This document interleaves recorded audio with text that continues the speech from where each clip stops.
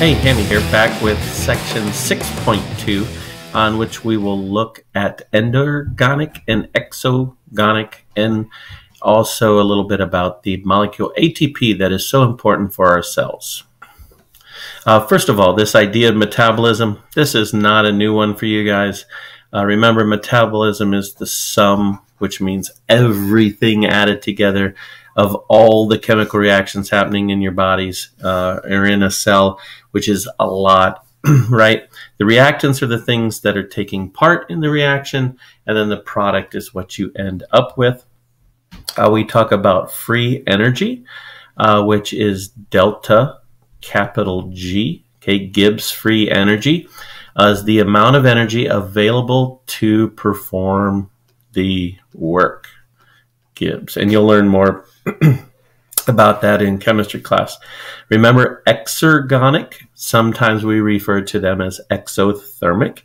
The products have less free energy than the reactants. Okay, the reactant level is high, the reaction takes place, the products are lower, and they have less energy because energy was given off.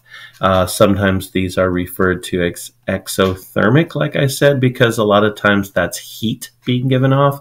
But it could be light or other forms of energy as well. These tend to occur more spontaneously on their own without help because they are losing energy. Endergonic, sometimes called endothermic. Again, endothermic meaning input of heat. Endergonic just means gaining energy. Okay, so the reactants are down here, and then the products then are higher on a graph, and I'll show you that here in a second, because they have gained energy. These tend to be not spontaneous. They need help for them to happen because they need an input of energy. Here we are looking at the two different graphs between exergonic and endergonic. Notice up here the reactants, okay, R. Down here are the products, P. Here is the Gibbs free energy level. So we're starting at a high level and we end up at a low energy. So this loss of energy from this point down to this point, okay, is our Gibbs free energy. Delta G is less than 0 because it has lost energy. That energy is released. Notice that there's this little bump here, and we'll talk about this more in the next video. Okay, this would be our activation energy that's needed to get the reaction started. Then once it's started, it's downhill, and we end up with our products. Endergonic, remember, is absorbing energy, so our reactants are down here, our products are up here. So we notice that we've gone up. So we have a delta G that is positive, where over here it's going to be less than 0 or negative. And our products have a higher energy level. So this would be like, an example would be like photosynthesis over here, okay, where you're taking the sun and you're taking reactants like CO2 and H2O. Okay, you're adding energy from the sun, and you end up here with products like glucose that are high energy. Okay, over here the opposite of that would be cellular respiration. Okay, cellular respiration, you're taking a high reactant like glucose and you're breaking it down into CO2 and water, and we've released energy. And a lot of times that energy is released in a form that cells can use, called ATP. What is this ATP stuff you speak of, Hammy? Well, it stands for adenosine triphosphate. Okay, we call it ATP. It's a high energy compound used to drive metabolic reactions. Okay, glucose, even one glucose has way too much energy for most cellular processes. It would be way too much. So cellular respiration, we break that glucose down into like 36 or 38 ATP, and we lose some energy in that transformation. But now this ATP is just the right amount of energy for a lot of cellular processes. Okay, it's not stored for a long time by cells.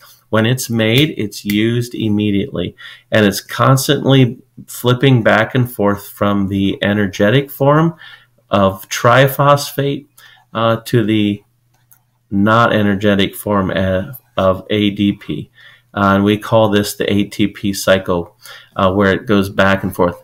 We oftentimes in Bio 1 refer to it as the energy dump truck, right? Hauls energy to a process, comes back, picks up more energy, hauls it somewhere to be used, and back and forth we go. What is this ATP stuff? It's an adenine. This would be a nitrogenous base. And ribose, which is a 5-carbon sugar. And those two together, adenine, ribose, is where we get the name adenosine. And then you have your 3 phosphate groups here on the end. Okay? And oftentimes that high energy bond is here between the 2nd and 3rd phosphate. And again, we say this is a coupled reaction because energy released from ATP is used to drive a process. And then other processes then that give off energy are used to make ATP again. Again, here's just another picture of ATP with our adenine up here. Here's our 5-carbon sugar, or our ribose, and then our 1, 2, 3 phosphate groups, triphosphate. Here, I want you to notice this wavy line right here. That is that high energy bond where that 2nd and 3rd phosphate breaks off and is attached, breaks off and is attached. And that's how it sort of carries energy through the cell. This slide is just showing that ATP cycle. So an endergonic reaction is the creation of ATP. Okay, so you have ADP plus capital E energy. Okay, so when you add energy, ADP, okay, endergonic, you're putting in energy. Now ATP is charged, okay? Then this can be used to drive some cellular process like active transport or muscle contraction or nerve impulses. And this would be an exergonic reaction because you're going to give off that energy to some cellular process. You're going to have low energy ADP at the bottom here again, goes back to the mitochondria where it'll get recharged, and around and around and around we go in the ATP cycle. This is a classic example of where ATP, this would be the cellular process that ATP would be being used for, where you have the actin and the myosin filaments in the muscle, and you've got these little bridge buoys down here. And then ATP, the energy from ATP when it's split, okay, puts the myosin cross bridge into a cocked position on the actin, okay, and causes it to pull, and the 2 filaments slide past each other, and that causes motion, kinetic energy, okay, or in this case, she's lifting the weight, okay. So that energy is just all energy transformations. And ATP is a little unit that our cells, little currency that our cells use for a lot of these different processes.